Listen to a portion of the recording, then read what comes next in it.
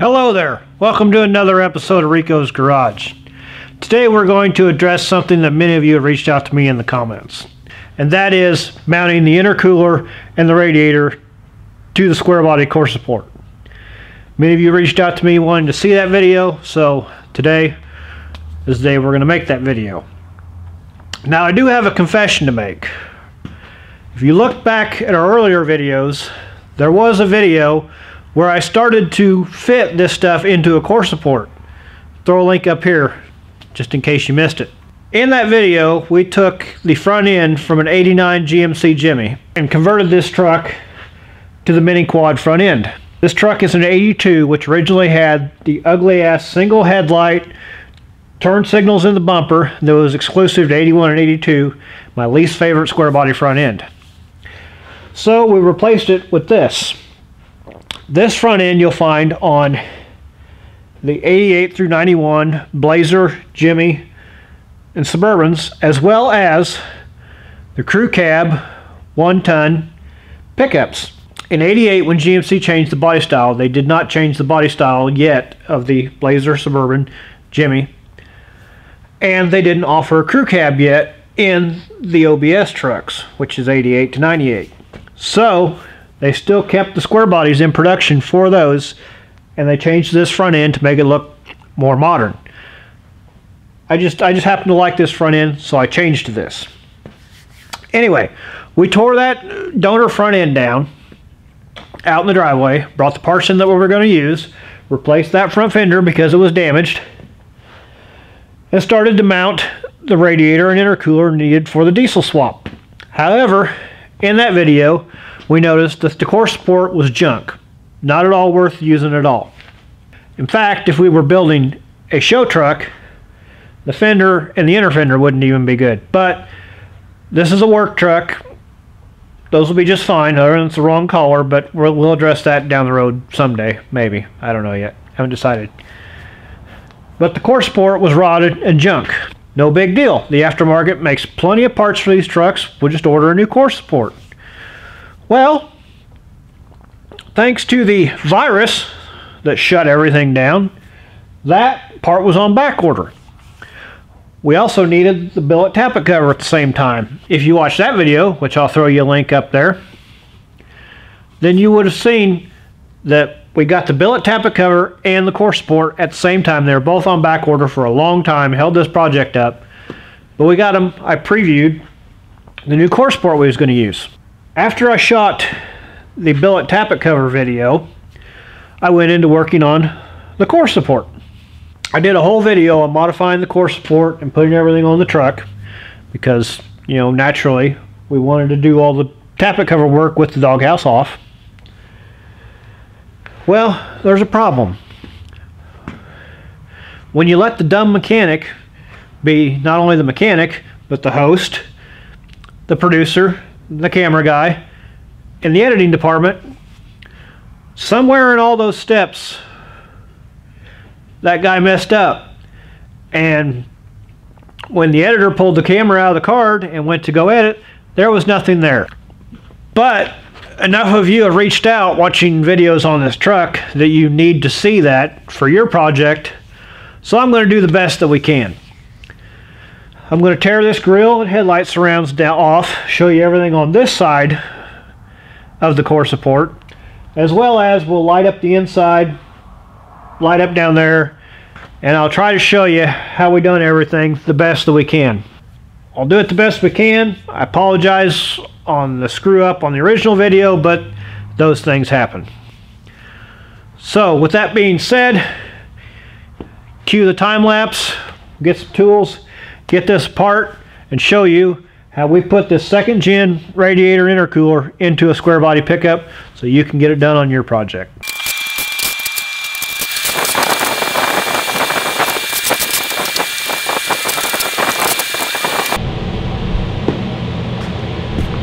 It helps if you remove all of the bolts. There's your tech tip for the day. Maybe a little out of sequence, but we'll start here with the front. Now, before we get into this, I want to mention something. This is the most difficult front end to do this conversion on. The reason being, with these mini quad headlights, you lose a lot of this center section room. So, in losing that much room, everything gets really tight. What most guys will do, like with the older square bodies, actual square bodies, not the aerial front ends they called this one, which would be 73 to 79, they only had a single headlight and a marker light.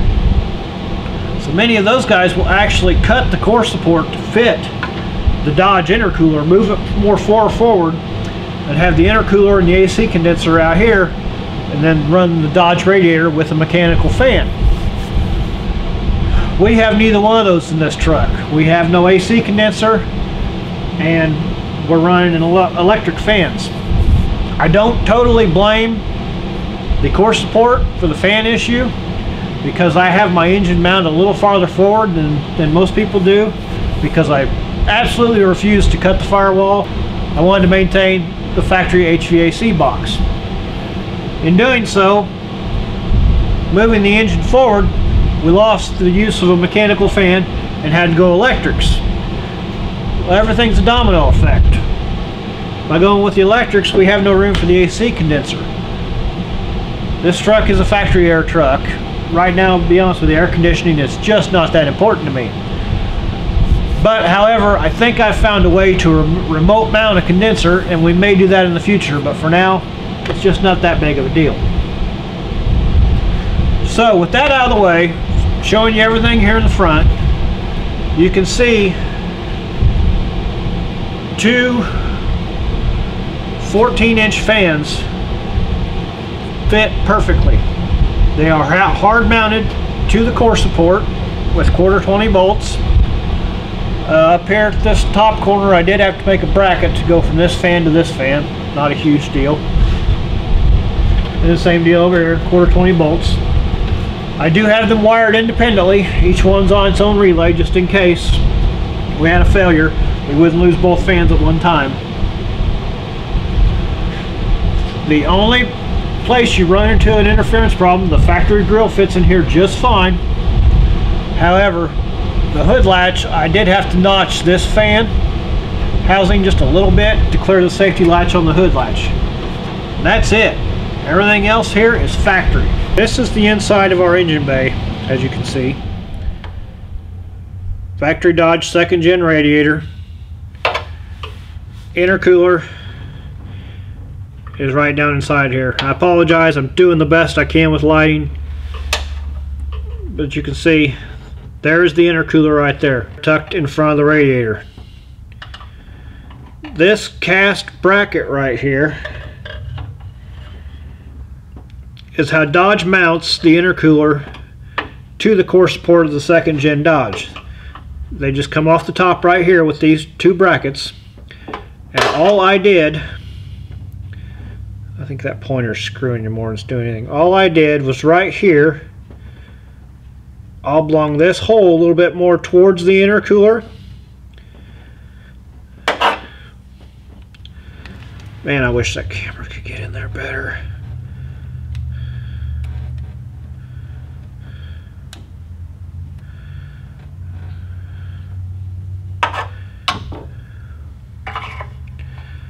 Okay, follow the magnetic pickup tool here. Here is the intercooler, and you can see Dodge uses a bracket, a little wing, if you will, that comes right off the side of the intercooler and would mount to the core support on the 2nd gen Dodge truck. What I did, because we're so tight with the headlight, there's the headlight plug right there to give you an idea how close we are. I took and shortened this bracket and then oblong the slot a little farther, as far in as I could get it, close to this gusset. With that bracket oblonged, that is the factory cushion for the 2nd gen Dodge. I just drilled a hole in the core support, put a 1/2 inch bolt. We have a spacer between the core support and the bushing, the factory bushing, and then a nut and washer. I did the same thing on both sides. I actually got ahead of myself. I shouldn't have showed you the intercooler mount just yet. If you refer back to that first video, you would know right here is the factory body mount, and there's some bracing that runs up and down this core support. But you have to take those braces out. They're on the inside, and then doing so, you have to mount your body bolt upside down. You actually have to run it with the nut on the bottom. Drop your bolt down through, and that bolts the core support to the frame. Hopefully that I'm explaining that good enough. When you have those out of the way, that lets the intercooler set up against the core support. There's a little shelf right about where this hole is. It runs the whole length of the bottom of the core support. And the Dodge intercooler has two pegs that stick down off of the bottom of it. Take you 1.25 inch hole saw and drill 2 holes to allow those pegs to sit down into the core support. You will also have to cut a hole right where your body bolt goes so you can drop it down and clear the intercooler. So once you have that dropped in place, that's it for the bottom. Just 2 pegs inside the hole. Then you can fabricate those top brackets like I showed you. That pretty much covers the intercooler. Now for the radiator, we let the bottom cushions, sit in the factory cushions off the 2nd gen core support. And then up top, we just simply drilled 2 holes and put some 1/4-20 Healy coils.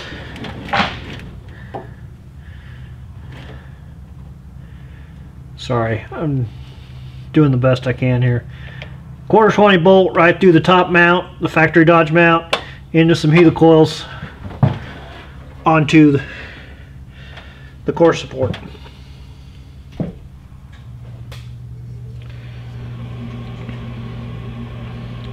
Like I said, on this truck, we do not have room for a mechanical fan. We were, however, able to use the factory upper radiator hose off of a 95 Dodge Ram. We used the factory lower hose as well. Running the dual batteries and the Dodge radiator, we had no room for either style factory puke tank. So we just picked up a cheapie at the auto parts store, mounted it right there. As far as intercooler tubes, this is all factory Dodge 2nd gen boots, air horn. I did, with my engine placement and everything, have to shorten up these tubes. I just simply cut them dead in half. Cut, I believe, 1.5 inches out of them and welded them back together. They are steel, they do weld nicely. And that's pretty much it. Same deal on the hot side. Cut it down, welded it back together, and that's it.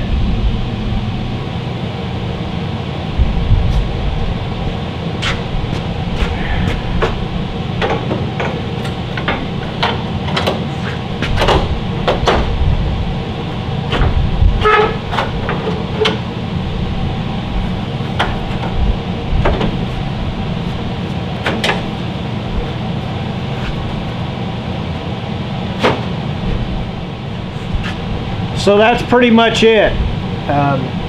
Like I said, if you are doing this on a 73 to 79 square body, or even an 81 to 87 front end, you're going to have more room than what I had on this mini quad. But you know, the truth of the matter is, at the end of the day, it's your vehicle.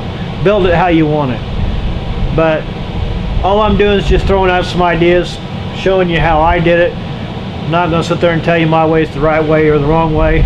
It's just the way that I did it. So maybe these ideas can help you with your project, and that's really what this is all about. So I'm going to get this put back together.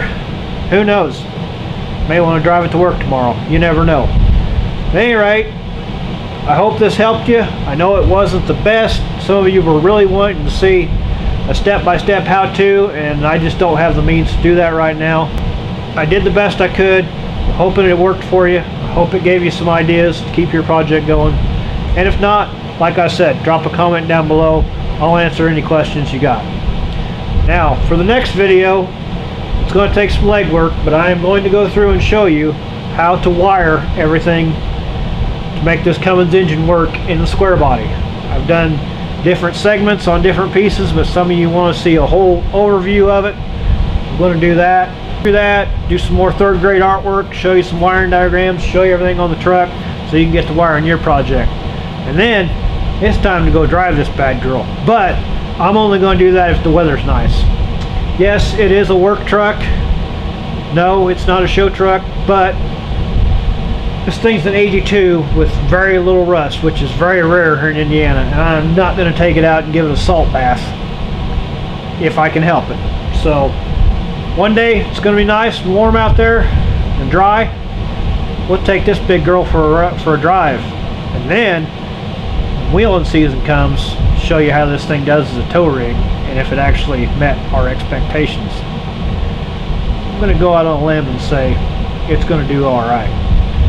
But for now, get out in the shop, work on your project.